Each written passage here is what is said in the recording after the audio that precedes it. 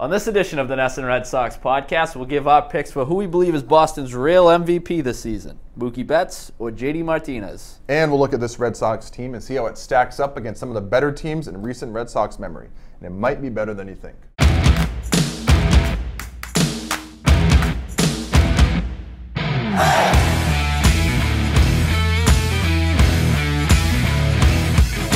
What's up, everybody? Welcome to another edition of the NESN Red Sox Podcast. I'm Ricky Doyle, joined as always by Dakota Randall.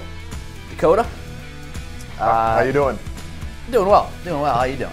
I'm doing great. Great. Ready for another exciting edition of the NESN Red Sox. Well, I was gonna say it's kind of the same old story here. Right. We deserve immense credit for coming up with things to talk about on a weekly basis because this team gives you practically nothing. It continues to roll. Last week when we sat in here, we discussed really our takeaways from their sweep over the Yankees, and they've since continued to just win baseball games. Red Sox, as of this recording, on Wednesday, August the what is today? 15th, whatever. Yeah. Summer's flying. Red Sox 86-35, 10 games ahead of the Yankees, who are the second best team in baseball. Really just solidifying themselves as a MLB powerhouse at this point. And that happened a while ago, but yeah. But I mean, they just continue really to. I think it's more at this point. It's more blatantly clear that they're the best team in baseball. True, and we were kind of jockeying between that all season. Is it the Astros? Is it some other team? I think at this point, in terms of regular season, it's pretty darn clear. Well, it's interesting too. It's kind of finally it's being reflected in the World Series odds as well. I think as of Tuesday, the new odds came out, and Bovada had them as the favorites in the World Series. Right. Also, obviously, the favorites to win the American League. So. And I disagree with those points, but we'll get to that later. Disagree with what? Being a World Series favorite, but we'll get to that. Interesting. We will get to that. Well, we could start off a number of ways here, but rather than focusing on the games that we've witnessed since that Yankee series. I mean, I don't even really see the point in doing that because it was, you took 2 or 3 from the Blue Jays and then swept the hapless Orioles 4 games over the weekend and then took the series opener against the Phillies. But, I mean, not to take anything away from the O's. Hey, but also at least simultaneously take everything away from them. At least they put up a better fight than the Yankees, you could argue. True. But, I don't know, I think we should start with, I guess, what is becoming the main discussion surrounding this team around this area being the kind of the MVP chase. Right. Mookie Betts versus JD Martinez, because it's pretty clear at this point that these two both have a viable case to be considered the American League MVP this season. Even more so now with Mike Trout on the disabled list, and that kind of I think takes him out of the running probably, especially with what's going on in Cleveland. So at this point, I think it's pretty clear it's a three-man race between Martinez, Betts, and Jose Ramirez in Cleveland. So, all right, so let's get into it. I mean, if you're standing here after, we still got, keep in mind, about a month and a half left in the regular season for things to change, but as you assess this team, who's your MVP? And then also as the follow-up, I mean, do you think one of these guys from the Red Sox, either Mookie Betts or JD Martinez, ultimately wins the American League MVP? So I've heard people talk about this, and I've heard some people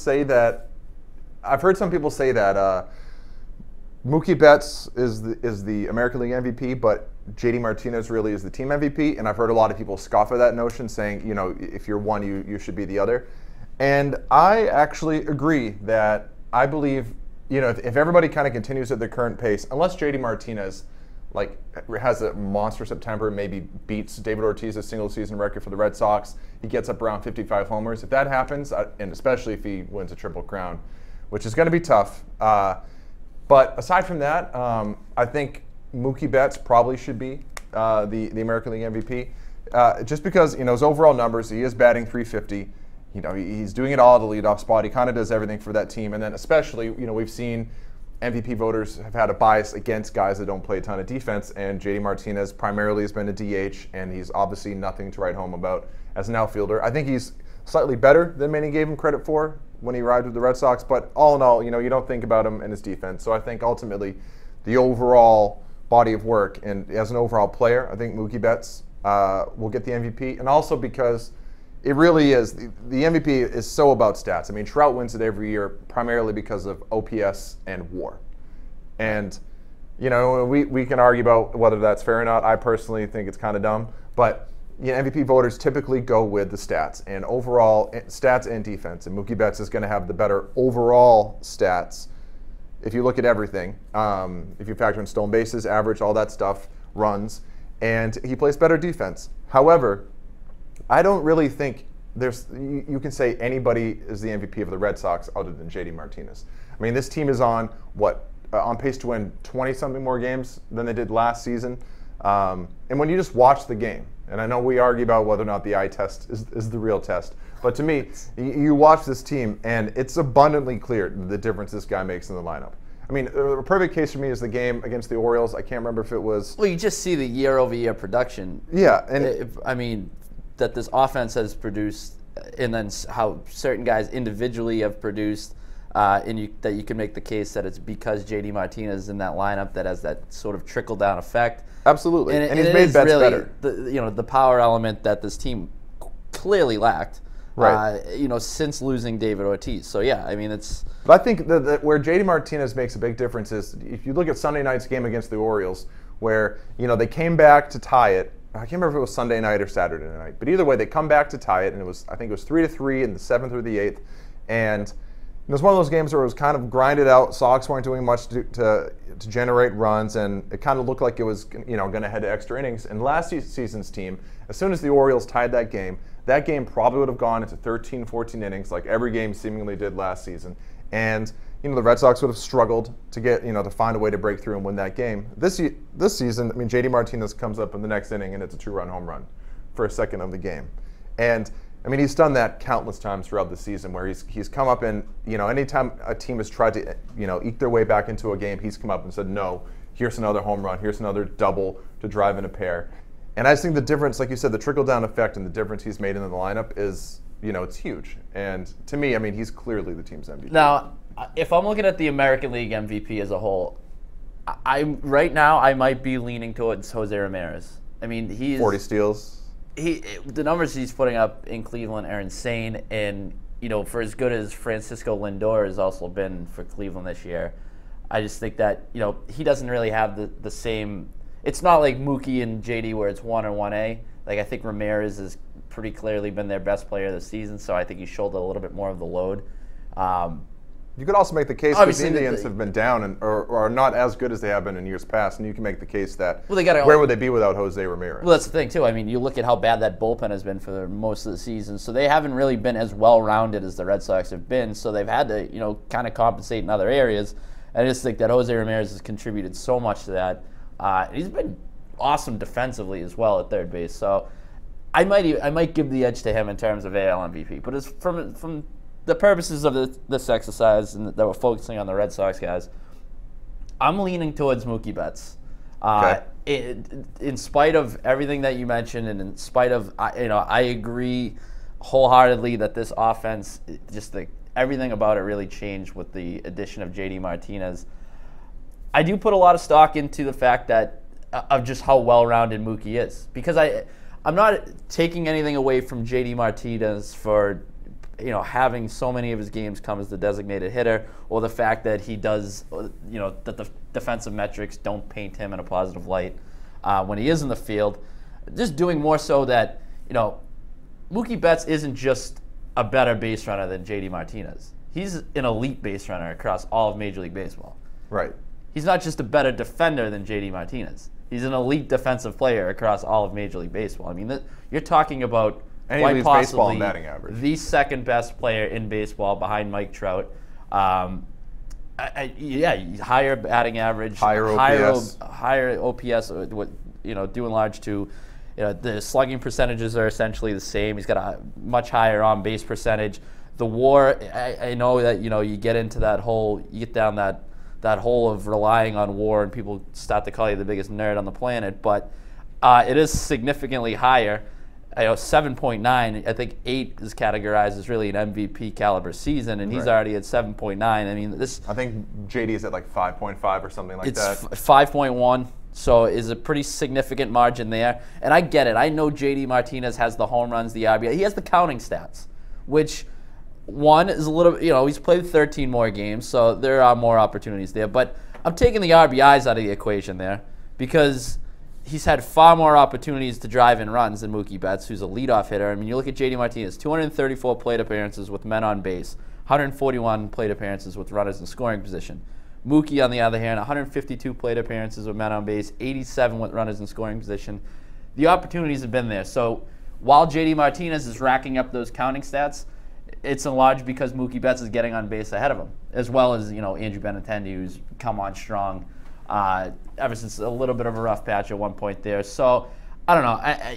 I would say though, I agree. Mookie has to get on base for JD to drive him in, and the fact that Mookie is setting the table makes a huge difference. However, I'd say that if it weren't for JD Martinez, Mookie Betts wouldn't be hitting leadoff. I mean, he was hitting third last season. He messed around in the cleanup spot a little bit, and he's blatantly said he does not like hitting there. And the fact that he's been able to go up and just stay in the leadoff spot all season is because JD Martinez is there. And I know you can't say he's hitting what he's hitting and he's doing what he's doing. But the simple fact that JD Martinez is in the middle of the lineup doing what he's doing allows, like you said, everybody above him to be in their correct spots and to be comfortable and just produce, because they know there's no shuffling up there. And it's because you finally have a guy in the middle of the order that is putting up on David Ortiz level numbers. But I just look at it in that Mookie Betts' offensive output compares very favorably with JD Martinez before you factor in the defensive and base running aspect of it. Right. Where, like I said, Mookie is head and shoulders above most of Major League Baseball in those categories. I mean, you look, only 5 outfielders in MLB rank ahead of him in terms of Fangraph's defensive metric that they use.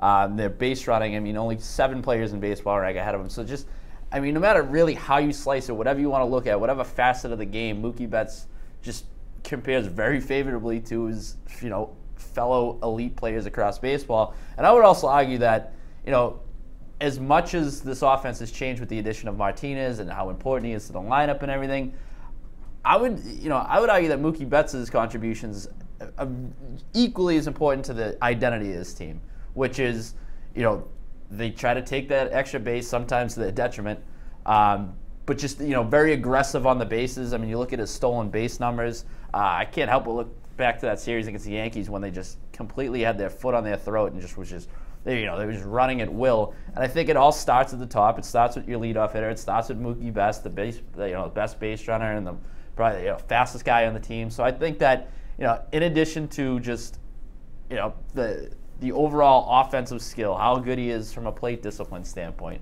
just the other, more explosive aspects of his game, like JD's contributions, just contribute towards the identity of the offense as a whole. So I'm giving him the slight edge, but again, I don't say that obviously as a slight towards JD Martinez. No, I know, and I don't think anybody would take it as that. But no, but I guess for me too, both players have clearly had calculable impacts on the team. You can look at all the numbers you want, and clearly they make a difference. To me, just there's a huge, almost incalculable difference that JD Martinez makes, and it's what we talked about, the effect on the lineup. And it's the fact that you have a guy in the middle of the order who there is nothing you can do to pitch to him. There's no way to pitch to him.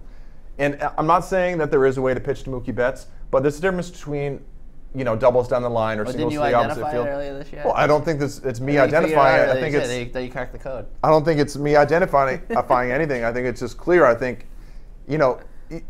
pitchers know, if you watch when pitchers pitch to Mookie Betts, when they want to minimize the damage, they give him breaking balls away or pitch outside because he gets pretty pull happy, and even if he does hit it the other way, it's usually a single or a double. They know he's not going to hit a home run.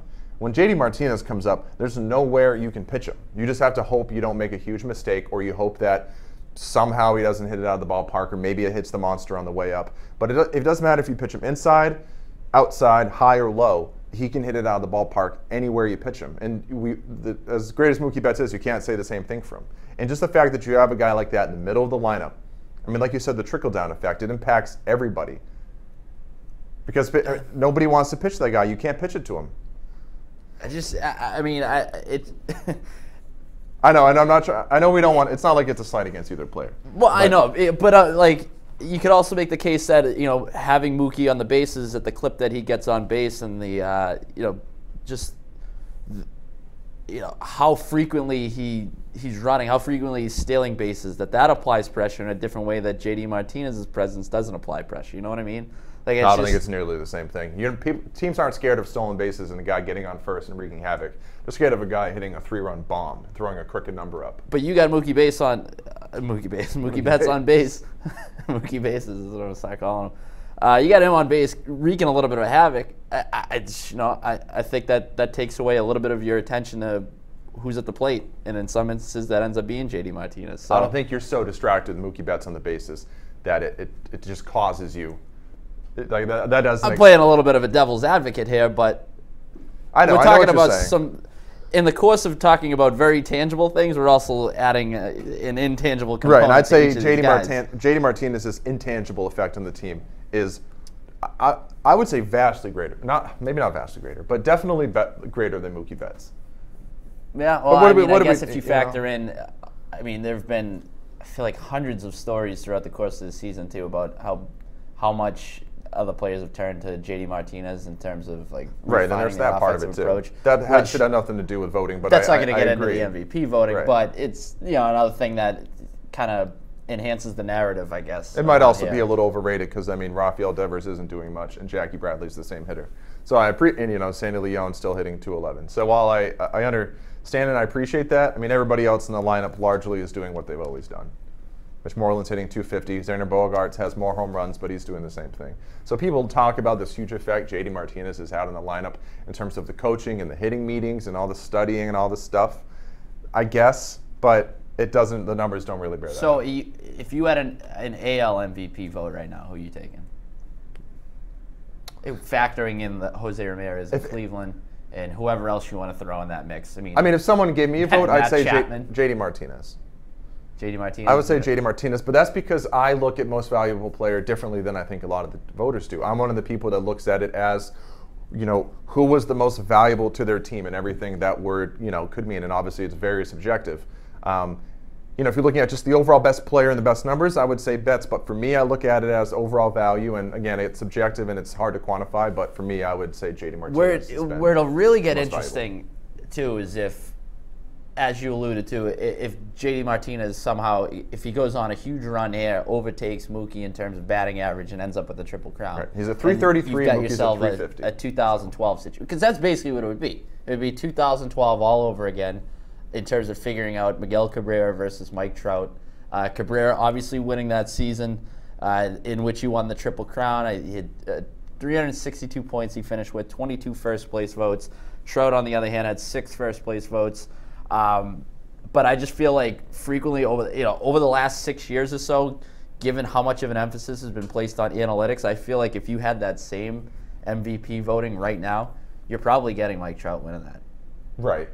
Despite the triple crown for Miguel Cabrera. Yeah. Which it's a very similar argument. That you look at the numbers and Trout just in terms of WAR, 10 WAR. They were doing advanced metrics. They were paying a lot to advanced metrics back when Cabrera won that too. I think it was just the fact that I agree, but it was the triple crown. It's like, how do you not vote for him? And even with JD Martinez, Martinez, you don't think it's even more analytically driven now? I don't think so. I think we see a lot more. We see a lot more. You can't even sneeze without somebody talking about the exit velocity out of your nostrils. Right, but I don't think exit velocity isn't going to play into any of this. I think the main number that people still look at when it comes to MVP voting is WAR. WAR and OPS and those kind of numbers, and I think they looked at them the same back then. But if JD Martinez, listen, if you win the maybe you're just a man ahead of your time, Dakota. Maybe you're just so goddamn smart that you're just so ahead of the curve. That's been suggested. But listen, if JD Martinez wins, if you win a triple crown on a team that wins 115 games, even if you come up like just a few batting average points below the guy that won the batting title, on a team that wins 115 games, you have to win the MVP. Well, that's another fascinating element of it. The point of the game is to score runs and prevent runs. Maybe it makes it a little bit easier that you don't have to pick and choose by how, I guess we're doing it right now, who's more valuable to the team. But like in the instance of when you have guys on different teams, like the Trout Cabrera instance, you got to factor in Cabrera's supporting cast versus Trout supporting cast and things like that, which it really just adds the whole another layer to the MVP debate as to whether your team should really factor into it, or is it just the best player in the league type of deal. I mean, that season the Tigers won the Central. I think they won 88 games, won the Central. The Angels won, actually, I think they won 89 games, but finished third place in the West, didn't make the playoffs. So right. There was certainly different elements at play there. Right, and again, that's why just the same team. So right, but that's why disregard that. And that's why, for me, I go back to the whole fact of watch the game and who appears to you as the most valuable player, the true biggest game changer. And I'm watching it this season. It's JD Martinez. He's the best hitter in the game. He's made a world of difference on the Red Sox. He's made all the difference in the world, and he's been the most impactful player in baseball this season.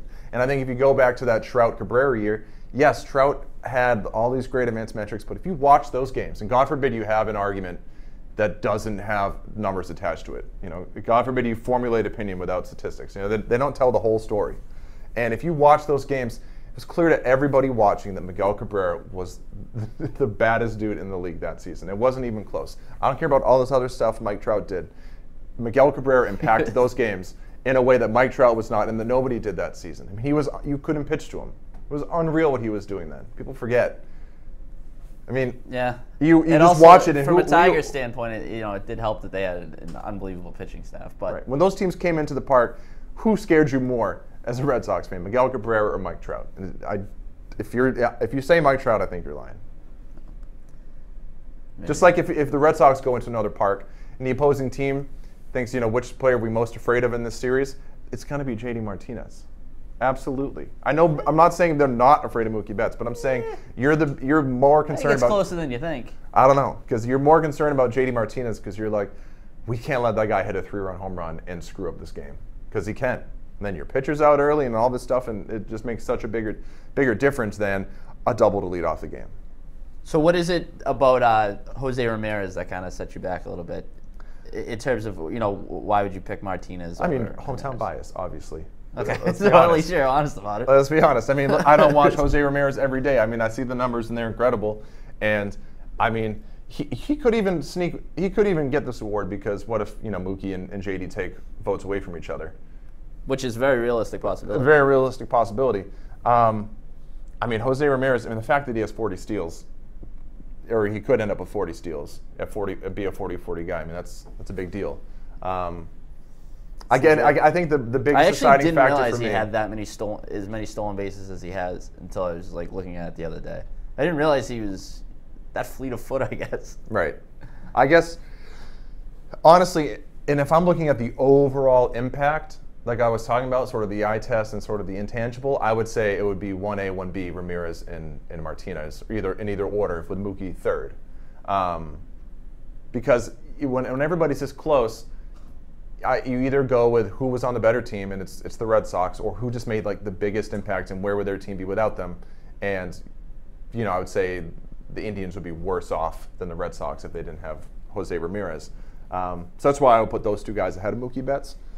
But I mean, honestly, the more you look at Jose Ramirez's numbers, it's hard to make the case that anybody should win the MVP other than him. Yeah, but we just watch JD Martinez on such a regular basis and Mookie that we see what they do, and it's hard to think of anybody else. No shortage of candidates. Unlike in the National League, for the most part this season has been crap in terms of any one of 12 guys could win that. Yeah. Just like any one of 12 teams could get the second. So any of those spot. three candidates would be far and away the MVP in the National League. Right. Matt Carpenter might be going away. Which kind of speaks to how different the American League and National League have been in general this season. It's awesome. I think one of the question, the NESN poll question for Tuesday night's game, I think it was Tuesday. What's the more exciting wild card race? Which, in my opinion, it's the National League. It's not even because close. Because there actually is a race. Right. And, there's that whole that cluster at the end. What do you call it? The Royal Rumble. The Royal Rumble of teams at the end. Right. And that's kind of just the way the National League is in general. What would you do if there was legitimately a 4-way tie for the second wild card? Would you have 2 separate playoff games? I mean, then you get into just mathematical formulas that are way above my pay grade. Right, exactly. Who knows? All right. All right, one guy on the Red Sox who's not in the MVP discussion, but I think pretty quietly is having a really solid season. and his manager's really been talking about him a lot as of late. Xander Bogaerts. He's been sneaky good. Well, not even. It hasn't really been sneaky, I guess. I would say but sneaky. But relative to all the fanfare that's surrounding Mookie Betts and JD Martinez, I mean, he's been that guy that's put it together in terms of providing the power, also hitting or a decent enough average. He's been all around what you pretty much would hope that Xander Bogaerts would be. Is that fair to say? I would say so. Yes. And now, yeah, continue. Well, no. So it just leads me to what Alex Cora brought up over the weekend. That he just kind of mentioned it in passing a little bit. That not sure where Xander Bogaerts ranks among the elite shortstops in Major League Baseball, but he considers him to be an elite shortstop. So, I mean, that just got me thinking of where I would kind of put Bogaerts in the shortstop hierarchy, whether I'd use that term elite to describe him, which is very subjective, obviously. I don't know. I thought it was a pretty interesting label to put on him because it has happened a little bit quietly. Well, I think Xander Bogaerts is in the discussion of being an elite shortstop simply because there's just not a ton of great shortstops in the league right now. And that's not a slight on Xander Bogaerts, but I mean, let's think about it. Who would you take above him right now? Lindor, for sure. I'll tell you right now, there's probably Trevor Story, maybe 5 or 6 shortstops that I would take out of him. Would you take Didi Gregorius ahead of him? I would say no. Here's who I'd take ahead of Xander Bogaerts. I'd take Francisco Lindor. I would take Manny Machado. I would take Carlos Correa. That's 3. I would take Corey Seager. I mean, obviously he's not playing right now, but yeah, if we're factoring on him one, in sure. Moving forward, I would take him over Bogaerts. I take Trey Turner. I may take Trey Turner over him, so that's 5. Is that 5 right there? Right, but I agree. And Javi Baez, would you factor him in? Would you consider him as a shortstop? No, I wouldn't. Given his ability to play there? I wouldn't say he's not. He's Okay. not. I wouldn't consider him a shortstop. I wouldn't. I personally wouldn't go with Seager and Trey Turner's elite shortstop simply because they need to show it a little bit more. They're really good. Don't get me wrong, but I need to see him do it for another season personally. That's why I feel like it's fair to assess Xander Bogaerts now at this point because he's in his 6th season, which is crazy to think about. But it is, and he's done a lot this season to improve his case because he's. You wouldn't take Seager? I mean, he's really good. Don't get me wrong, but the fact that he just had Tommy John surgery, he's having Tommy John surgery. I mean, who knows what you're going to get when he comes back? We'll Seager, see. The upside is obvious though. I know. He was an MVP candidate just a couple of years ago. Turner, I would be a little bit more reluctant because his offensive upside isn't quite as high as Seager's. You're talking more of a, he doesn't have the power. He's more of a speed guy, stolen base type of guy that I think just impacts the game in just a different way. I think he's good defensively, but I don't know. Well, and Xander Bogaerts has done a lot to improve his case this season. I mean, his OPS is 856. That's the best it's been in his career by a long shot. He's got the best slugging percentage of his season of his career by about 60 points. He's at 507. On base percentage is about the best it's been for his career. He's always around 350. Batting average is 274. He's had a couple seasons. He had one season where he had 320, another 294. But I think all of us would take the dip in batting average for the increase in home runs. Yeah, absolutely. I mean, right now he's at 17 homers. He had 21 in 2016. Outside of the power numbers, his numbers over the course of his career have been pretty consistent. Like on base percentage numbers, and even when his average has dipped, his on base has remained pretty steady. Right. Yeah, and I didn't realize how good he was in 2016. It goes to show like how bad of a second half he really did have. I'd say the thing that's really helped Xander Bogaerts too is his defense has gotten a lot better. I mean, he makes. He doesn't make a ton of amazing plays, but now he's a shortstop. He makes all the plays you need him to make. Yeah, he's never going to be that real rangy guy, but I'd say he's an above average shortstop. One fielding error all season, and it was a big one. But yeah, and the other thing, and so I think the fact that he always gets hurt sliding head first frustrates a lot of fans, and me too. You want him to be on the field, but when he is healthy, when he doesn't have an injury like that, I also think he's kind of a leader for this team in that he never takes days off. He's out there every day. It's really hard to find a good shortstop, and he's producing at a high enough level, and he plays good defense. And I think he's not a real vocal guy. He He doesn't have this huge I think with personality, him but I is- think he's kind of a leader on that team. This has nothing to do with whether he's an elite shortstop or not, but he's like refreshingly honest. Right. You know what I mean? He seems To like the a good point guy. Where sometimes he'll say something, you're like, wow, that was really just honest. He just seems like a genuine dude, you know? Right. And I think legitimately he is a true franchise shortstop. And that's great. Whether or not he's worth the contract that he might end up getting on the open market, which could get up around $200 million perhaps. And then when you start talking about the other guys at the Red Sox that Right. they have to pay here in the coming years. Right. Which you have to pay to keep Andrew Benintendi out of Yankee Stadium. But so you would take I would who? say- Lindor, Machado, Correa. Yes, but I would say if Xander Bogaerts is an elite, he's the next step up, which is fine. I mean, you can't be elite at every I'd position. say he's top 5. So Yeah. if that's what are your you going to do? Go definition- get one of those guys? If that's your So- definition of elite, then okay, he's fringe elite. You know what I mean? Right. It's like you can't. Only so many teams in the league can have an elite shortstop. There can't be 32 elite shortstops. So what? You take the guy that's just a notch below that. If you do want to talk WAR, 2 shortstops ahead of him in WAR since the beginning of 2015, Lindor and Machado. Yeah, and he's at 2.9, so that's okay. It's okay. Good player. It's a good player. He is Good player. He is a But good interesting player. conversation. I thought, you know. Good baseball player. He's a good baseball player. All right, what should we Guy get to? you want on your side. What should we get to next? I mean, in terms of this current state of this team, not a lot has really changed. You are getting some positive news on the injury front. It sounds like Ian Kinsler, right, is on the verge of. No, I think actually we've heard the opposite. So he's not. They were talking during the game yesterday, and I think Core brought it up before the game that he's still not doing anything, and now it looks a little bit more out. Like it was originally thought that he was coming back this week, and now I think originally it's it pushed was back a little bit. Yeah, it was Wednesday, the off day Thursday, and maybe Friday. But And Core's also said that's really because, I mean, why push him? Because Yeah, I I gotta think rush the big him thing then. he brings is speed. He's really good on the base paths, and he's great defensively. So you want him to have all that range and his legs to be under him when it matters. So why rush him back? You're 10 up in the division. so you got that going. Eduardo Rodriguez also working his way back. This is something I thought of during the Tuesday night game with Rick Porcello. First of all, if you're the Red Sox, as much as you love seeing him dive headfirst, Superman dive into second base, That's pretty awesome. there's probably a moment a few minutes later where you're like, okay, I just hope he doesn't do that again though. Right. Side note on Rick You Porcello. probably don't want to see that again. Side note on Rick Porcello. He's got like a 4 ERA, and I think it was Jason Mastrodonato of the Herald had this, that his ERA in 19 innings against the Blue Jays this year is like 9 something. Yeah. And his ERA versus everybody else is like 3.20. So if you take out, he's had a couple really bad games against the Blue Jays, like 7 or 8 runs. If you take those out, this is a guy who's 15-5 with a 3.2 ERA. That's a good season. And I think that's another one that's flown, very far under the radar in Right. terms of performances on this team because you factor in how dominant Chris Sale has been with the offensive production that we mentioned. So, if the playoffs start right now, is Rick Porcello definitely your game 2 starter?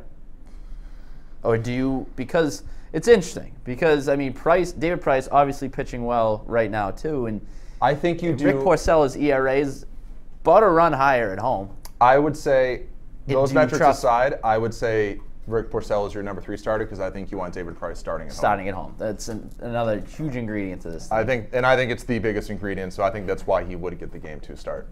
It's because you want David Price at home. But we've talked a lot basically, and especially if you are going against like the Yankees, let's say. Right. I Exactly. trust You Rick don't Porcello going into Yankee Stadium more than I do David Price. agreed. I think it's pretty universal on that. So. But we've talked a lot. We've been pretty positive about the Red Sox today, and why wouldn't you be? But is there anything still that you're concerned about with this team? I know I have my concerns that I'll get to here in a second. But anything for you that you think is a fatal flaw on this team?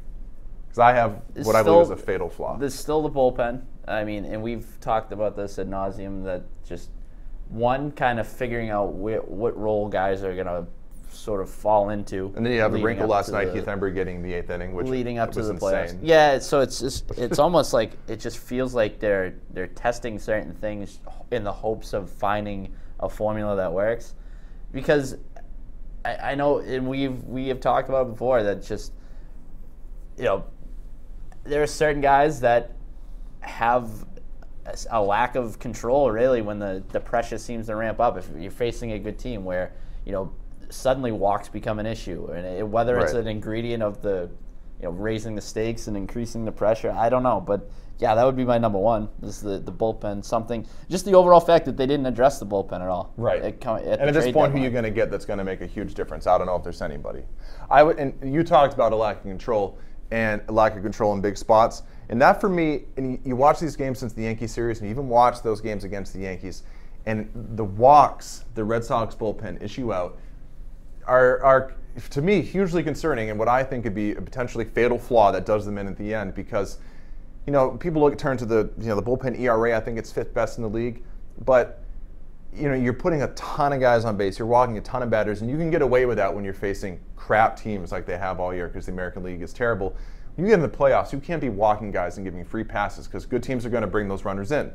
And that leads me to a little sheet I put together. Oh, excellent. So I was wondering when that was going to come into play. Yeah, I saw you come in here, and here it comes. And this will lead us into some other discussion where people have been trying to compare Red Sox teams in the past. What are these chicken scratches? Now I have to be transparent here. I did not completely. The genesis of this was not completely my own. 98.5 of Sports Hub's Tony Maserati kind of talked about this on his show yesterday. Just kind of looking at the Red Sox walks per 9 inning numbers, and so I decided to go back and look at all the teams from some of the teams from the Red Sox past and see where this team stacks up. So, Richard Doyle. Oh boy. So walks per 9 inning.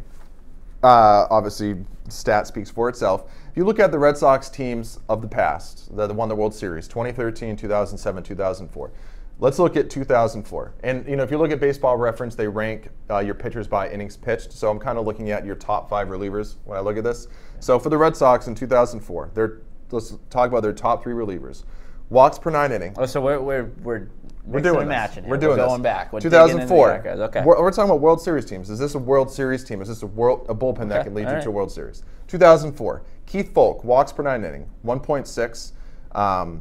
Mike Timlin, 2.2. Alan Embry, 1.9. So, and to me, the cutoff is 3. If you're below 3, you're pretty good. You have good control. So let's go up to 2007. Papelbon, 2.3. Okajima, 2.2. Timlin, 2.3 again. Manny Del Carmen, 3.5. And Javi Lopez, 4.0. I mean, Javi Lopez, whatever.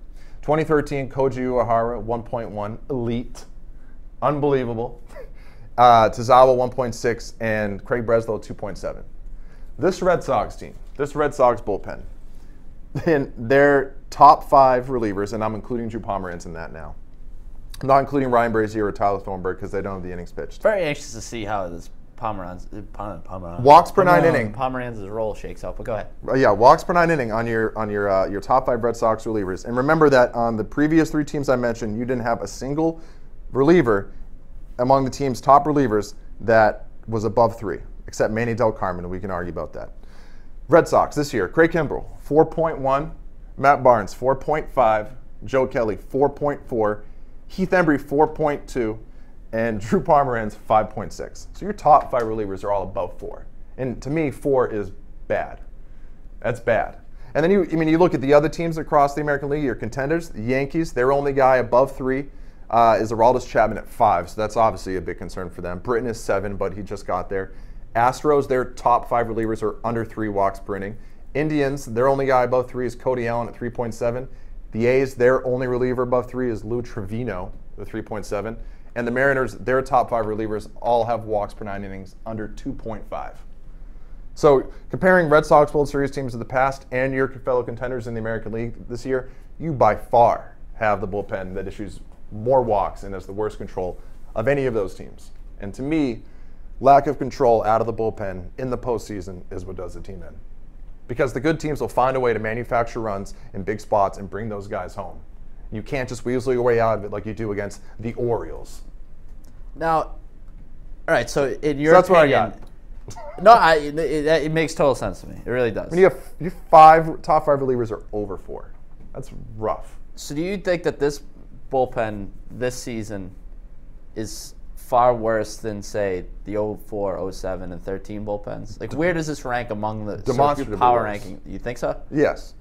Just from what I just said, I mean, you look at those guys. mean, say what you want about what Tazawa was at the end, but we would take 2013 Junichi Tazawa over any eighth inning guy you have on this team, right? They were in a pretty good spot in 13. It was pretty obvious that the roles that they had, Breslow, Right. the Taz, the Koji, and that was it. Taz was nails in the playoffs, and Koji was too. part. And in 2007, Okajima was too, and Papelbon. Okajima, yeah. And Manny yeah. Del Carmen, you mentioned him. He was really good. Timlin that season Really good. pitched another 50 games, had like a 3-something ERA, and still wasn't walking guys. I forgot Mike Timlin Was on still that so team. good in 2007. Yeah. And then in 2004, Alan Embry was 1.9. People forget how good a control Alan Embry had. Keith Folk was 1.6. Elite control, you have to be because he didn't have a high 90s fastball. He was more of a changeup guy. I think this bullpen is demonstrably worse than those guys. And I would say, and no disrespect to Craig Kimbrell, I give Craig Kimbrell breaks because I think, is there how many guys are better than him in the league? I don't know anybody. Maybe Kenley Jansen that you trust more, but that's really it. But I would still put him below Uehara, Papelbon, and Folk in terms of guys I trust in those big moments, simply because of the control. You can't walk the leadoff man in the ninth inning of the American League Championship Series, Game 7 or World Series or anything like that. You just can't. So, I'm trying to extrapolate a little bit more in terms of the 3 previous World Series winning teams that we mentioned.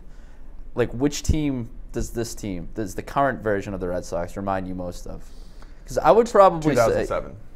say 07? Just in terms of, because that 2007 team was a wagon. They had a ton of talent, and they were just really, really good. And when you watch them, you're like, this team is better than everybody else. They didn't quite have the same intangible feel to me as 04 and 13 I think did. 07 might be their best team that they've had. Overall, yeah. I mean, maybe 04, even better. 04. Just because Manny was so insanely good. And That so offense was just from top to bottom. Was insane. Was a powerhouse.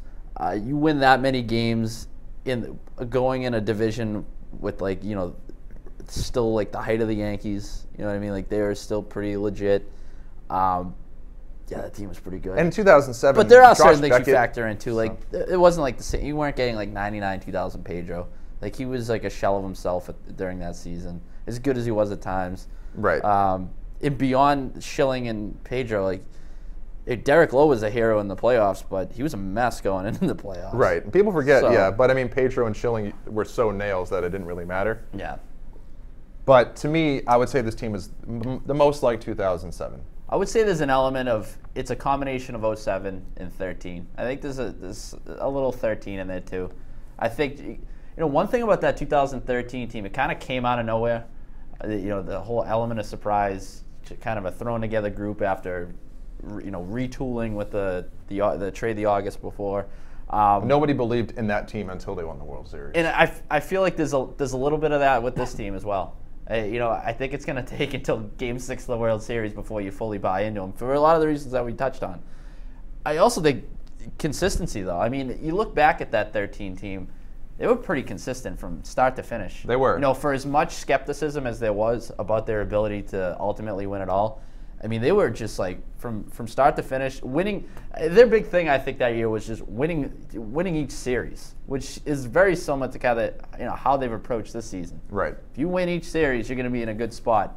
And I just think it's kind of one of the more amazing things about this year's team is just their ability to stop the bleeding when things do slightly go off the tracks a little bit. I mean, it is interesting. The longest losing streak, 3 games. They haven't lost more than 2 games in a row. They've lost more than 2 games in a row only once. They've only had one 3-game losing streak, which is pretty insane. When you look at it more, I'm looking at the 2004 team right now.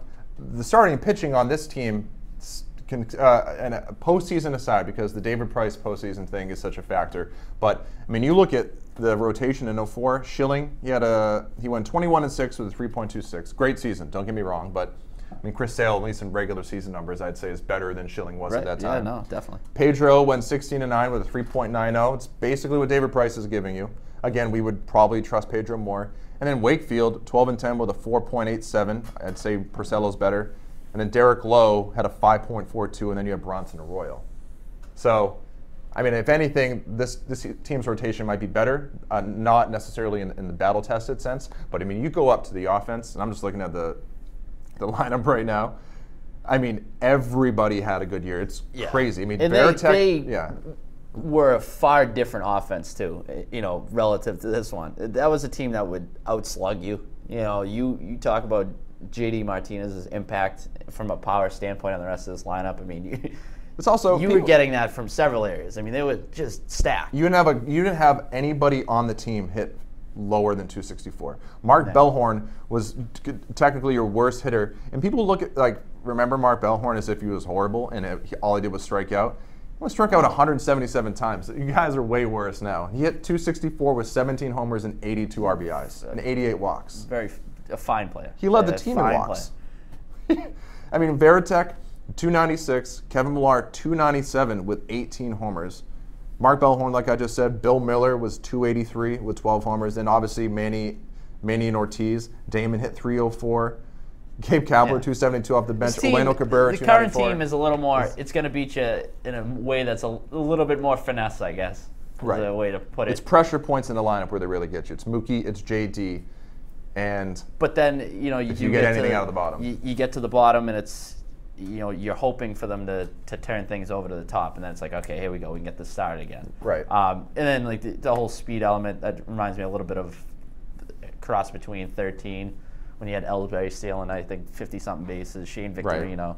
Right. So it's interesting, and you just look back on some of these teams. I mean, and even 2007, it was a good team. Michael hit 324. I just think from a talent standpoint, 07 was probably as good as we've seen. It is. Alex Cora. I mean, you had Josh Beckett in top Beckett form. And Dice K. John Lester was coming on. I don't think he pitched in the playoffs, though, did he? Lester in 07 won the clinching game. Did he? Oh, yeah. No. When was his? It was the year before where he got lymphoma, right? Yeah, I forget. And then he came back. But even if you look at that team, I mean, you had Josh Beckett, and he was lights out. But then Dice K, we all know what Dice K was all about. Wakefield had a good season, but it was 4.76. Schilling was 3.87 on his way out. And then you had Julian Tavares get 23 starts, okay? Yeah, man. And then, so, I mean, again, I think you almost take, I think the bullpen was better, but I think you'd almost take this version of the Red Sox's 2018, their starting rotation. And then, in terms of batting, it's not as far off as you think it is. I mean, Manny he was only 296 with 20 homers. So, I mean, that's like what Andrew Benintendi's going to do. Honestly, when you look at the numbers in terms of offense, this Red Sox team might be way better now that you look at it. I mean, that team's lows weren't as lows as this team's lineup is. I mean, there was no Bradley or Christian Vasquez hole per se, which makes a huge difference. Julio Lugo was your weak link. I don't know. Yeah, that's what I mean. Yeah, you mentioned how good Dustin Pedroia was, how good Kevin Youkilis was, right? How good Mike Lowell was. But even that season, that's a deep team, man. That is a JD Drew, the very underappreciated JD Drew. Right. That's a stack. That's what I'm saying. You didn't really have any holes in the lineup. That was the big difference. I think that team might be the most well-rounded. William Opeña hit 5 bombs. And then, Ellsbury's down there. I didn't even. God love him. Ellsbury that season. Yeah, they got some serious contributions from guys that came up a little later, too. He played a role in that. Lester with the clinching game, obviously. So Ellsbury in 33 games as a rookie hit 353. That was like the combination of veteran talent meets stud prospects coming up too. You just had a very talented roster. Right. On the whole. Anyways, so we'll see what happens with this one. Before we get out of here, the final question I just want to toss out there, because there's been a little bit of, there's been some happenings across the league as a whole. So when you look at this right now, because it's pretty clear the Red Sox, as we mentioned, are the best team in baseball, it would have to be a colossal collapse in order for them not to win the American League East and go right to the ALDS. So if you're the Red Sox, which American League team do you least like to face? Just looking at it right now, I guess we can power rank them real quick.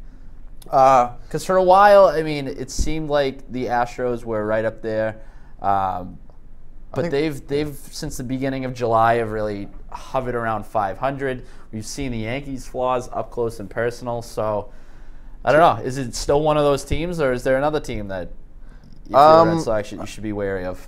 I don't know. The postseason is so weird because sometimes it comes down to matchups and also who's hot going into in the postseason. For me, I would put the Indians number 1. because of their bullpen and their starting pitching. Which is strange because on the whole, their bullpen has sucked for Right. most of the season. But you look I at think it you and I could agree that they're better than the numbers indicate. Right. They added Brad Hand. Andrew Miller's back. Right. Which that's huge. That is huge. You Cody Allen still throws you're taking darts, even though a he's bad bullpen kinda, and you're adding an all-star and closer in Brad Hand and Andrew Miller, who's filthy. And also, the biggest thing for the Indians is, they're battle tested. That group's been to a World Series. The battle so tested. I worry about them. You have the A's. Assuming Trevor Bauer can come back, you got a 1-2 That's a big loss for them, right? With him and Kluber, that offense is still good. We talked about how good Jose Ramirez is. Francisco Lindor is a stud. Right. So I put That's a them good one. team. I personally, and I know it sounds weird, I kind of want to put the Oakland A's number 2 because nothing to lose. They're just playing with house money, and if they win that playoff game over the Yankees, they're going to be feeling themselves. They're going to come into Fenway Park ready to mash you. And I'm not saying they're good enough to, but I don't think they're going to be afraid of you. And you always have to be worried about that. It's just a pain in the ass team. It's like Right. trying to figure out why are you good sort of deal. Right, and sometimes those teams can sneak up on you. And then, Astros, Yankees. I just think something about the Astros this year doesn't feel as right.